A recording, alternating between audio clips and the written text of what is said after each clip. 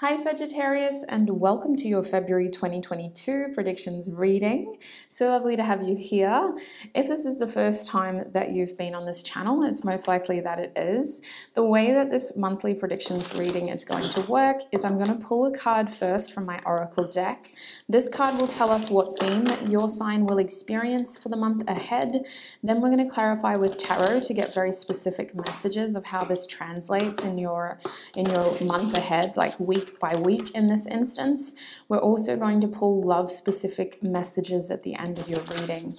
Now, you are welcome to cross-watch, okay? I forgot to say this for the other signs. You're welcome to cross-watch if that's your thing, but I need you to know that I'm a very honest reader, okay? So I filmed this for the sign that I'm reading for, and if you hear or see something that you don't like, then you have been warned. It's completely up to you, okay? You're here at your own free will. So let's get into it, shall we? Spirit, Sagittarius, what is the main theme that they will experience for the month ahead? Sagittarius. Sagittarius, you have Unakite. What's going on for you, sweet pea? What a busy month ahead you have. Let me show you this card a little better. Goodness, Sagittarius. Unakite in this deck is associated with the fire element. We have the root chakra down here, the Pluto planet associated with the number 9 as well. So, goodness. Unakite's a good energy, but it feels intense for you, Sag.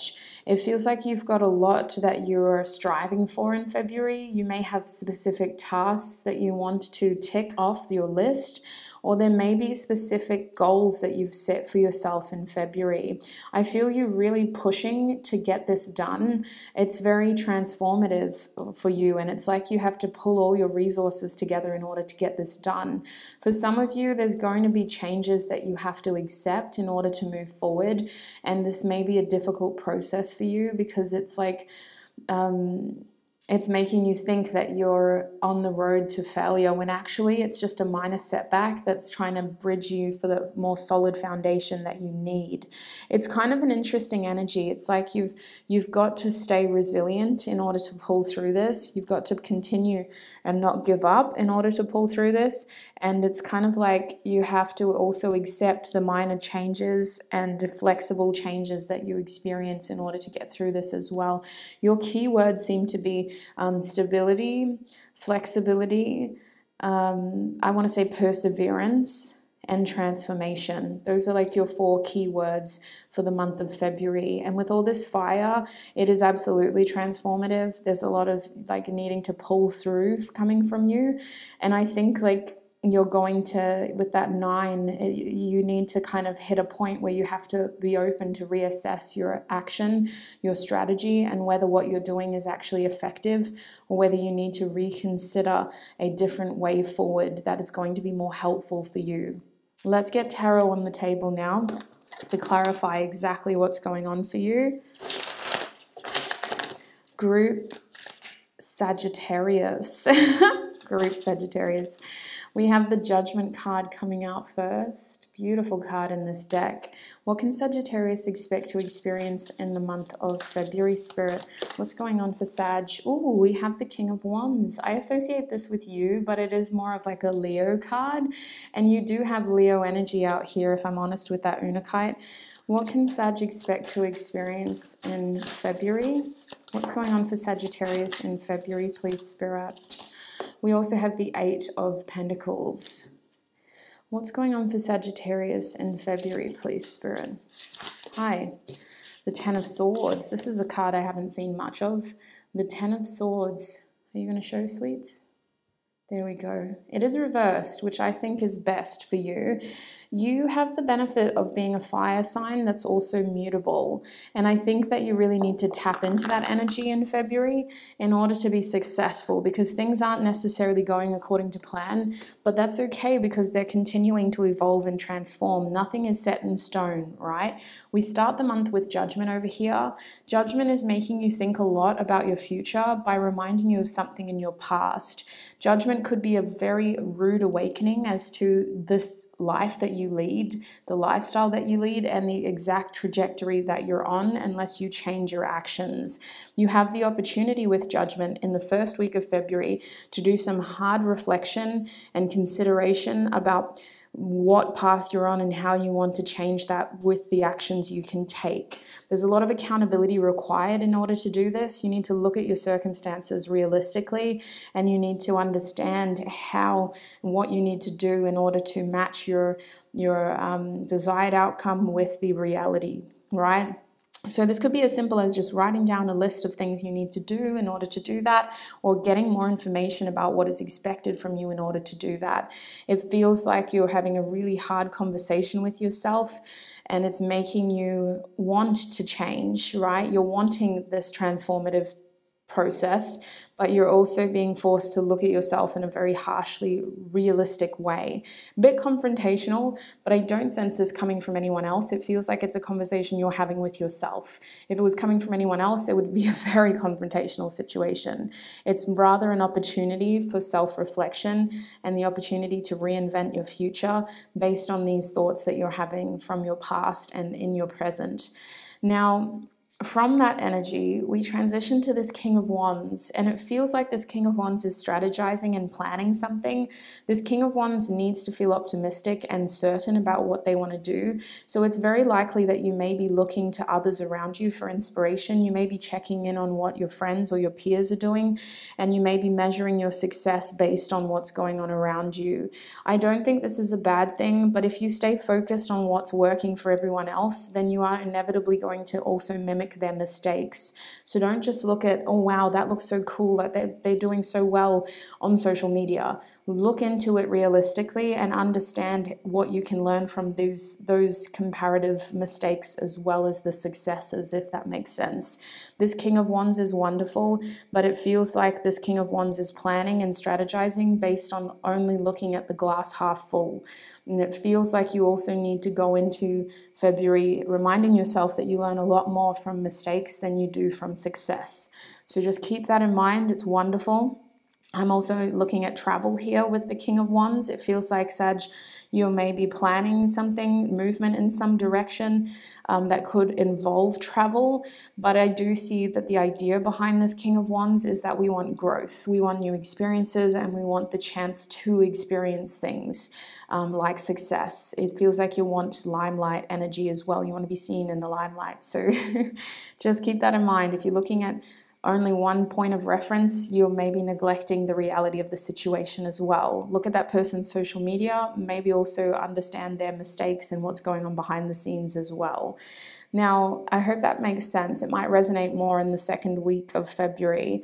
But over here in the third week with the Eight of Pentacles, I think that this is where you need to really put your head down and just focus, because this is that stability, this is that constant that is keeping you stable amidst all the change, all the reflection, and all the desire for growth.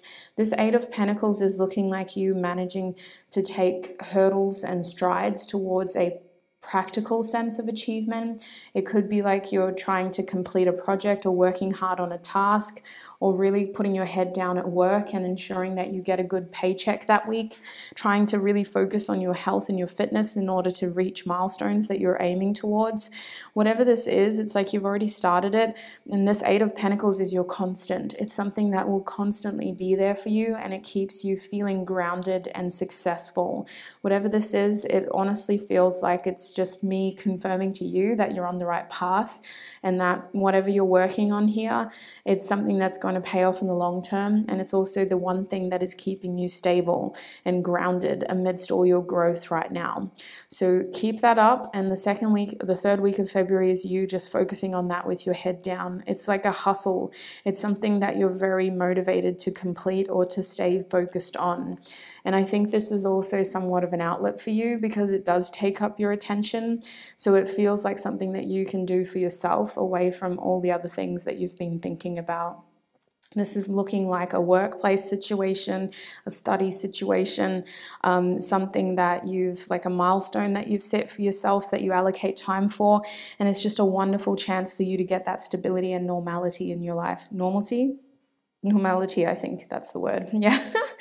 Now over here with the Ten of Swords, you end the week of February kind of being in a position where you have a near miss. It's like you're realizing something, or you're gaining information that shows you that how close you were to either being betrayed or to having like the worst case situation happen. When I think of the Ten of Swords, I think of like the end of a tough cycle, and I also think of like it could have ended sooner. Like we didn't have to get to this point. There were other things we could have done or other questions we could have asked in order to help us gather information prematurely to avoid this. So when that card's reversed, it's like the swords are coming out, the truth is coming out, the light is being revealed, and it's casting light on all sorts of pieces of information that were previously in the shadows. So pay attention, ask the right questions, and really piece together the puzzle. This could look like somebody coming forward with a confession and telling you something that you didn't even think about until it was here. Like it seems like a really random piece of information from you. You seem to be not expecting it and yet very grateful to hear it. You know, it's like this is coming into your cone of awareness and then also telling you like, oh, it could have been a lot worse though. So not only did you accidentally sleep through that earthquake, but it was only a magnitude 3, whereas it could have been a 7. You know, interesting analogy or example, but that's what it feels like. It's like you're being brought information, and then you're also being brought the assurance that the worst case was avoided, even though you didn't know it was happening behind the scenes. So it's wonderful. I just think that it leaves more questions than answers. So it feels like you've got to ask more questions in order to piece together the bigger image, and it helps you understand something on a grander scale. It may be a hard pill to swallow for some of you because it may put somebody in a certain light that you aren't used to seeing them in, but I think it's going to be very important in order for you to move forward with healing, to accept this information, to pull those swords out and to appreciate that nobody was actually betrayed. It may have just been a misunderstanding or a lack of clarity at the time. Now, let us have a look at your love life real quick. Sagittarius spirit. What can Sagittarius expect when it comes to love in February 2022? What can Sagittarius expect when it comes to love in February 2022? Hey, we have the Prince of Swords. Okay, I see movement here. Is this for you or for someone towards you? What's happening in love for Sagittarius spirit in February specifically? Spirit's like when? February. Got to be specific. What's happening in love for Sagittarius in February? We also have the Six of Cups, so you've got a soulmate on your hands. Love it. One more card. What's happening in February? We have the Three of Pentacles. There we go. Interesting. Let me look at your back of the deck energy. The Seven of Pentacles reversed. It feels like you're making up for lost time with someone that you love. And it feels like this is either about nostalgia, right? Like if you don't have anybody with you, you're thinking about them a lot. You're thinking about people from your past. You're thinking about ways to spend more time with them in your future. You're thinking about where to next. There's a lot of directional questions with you, like preempting what the future is going to look like, getting a bit scared, but also excited. It feels like for most of you, Sag, whether you're single, in a relationship, or in a situationship, there's this desire for movement with you, and it feels like your relationship or love in general, it could be like a helpful way of escape, because you're looking at love in February as how can I move forward? How can I move forward? How can I move forward? With this Prince of Swords, there's this rush desire, and it does feel like you might be having, like some of you could be having someone come towards you in February and really want to see you. They want to spend a lot of time with you. If not, it's just like you've got that desire. You've got that desire for emotional intimacy in February. I see many of you either looking back at old memories or trying to create new memories with someone. The Six of Cups is really giving you this fondness, this desire to be around people who you feel like a close, intimate connection to. Specifically, what I'm picking up is like soulmate energies, you know. If you're in a relationship, I feel like you and your partner are really trying to create sentimental moments. There's a gift-giving exchange going on here with the Six of Cups, and opportunities to just sort of have like a date, a really intimate, emotional date. Your relationship could take the next level during this, like it could step up a notch, and you guys feel a lot more emotionally intimate. Valentine's Day, for example, is this month, so maybe you're going to be celebrating that. If you're in a relationship, I see you and your partner planning something for the future and thinking about it in a way where, like, we don't just want to do this once, like we want to do it, make a big sort of sentimental gesture out of it. And it feels like you get the chance to meet this person or to spend a lot of quality time with them in order to plan this. You know, it's kind of like, oh, let's both take a trip to this city. Okay, we'll plan it over the next month. And then over the next month, you're spending all this quality time with them, thinking about that. I just see a lot of quality time for those who are in relationships. You can't get enough of your person. It feels like you're also missing, trying to make up for lost time with them and feeling as though you still don't have enough time to be with them. So any time that you do have with them is quality time. If you're single or in a situation, it does feel like there's someone in your energy, either in your memories or physically moving towards you to try to spend more time with you. Most likely this person wants to give you something, Sagittarius. They want to exchange something with you, and they want to spend more quality time with you as well. If you are more single than the last Pringle at the bottom of the box, then it feels like you're thinking about someone, or you're fondly sort of reminiscing on experiences, and you're trying to move your love life forward. You're trying to get more options out there, and you're trying to ask through friends or hint through friends that you want to see people and meet people. You're kind of working together with other people here in order to get your emotional needs met in February. So that's what I see for you, Sagittarius. It has been a pleasure to read for you today. I wish you a prosperous and abundant February 2022.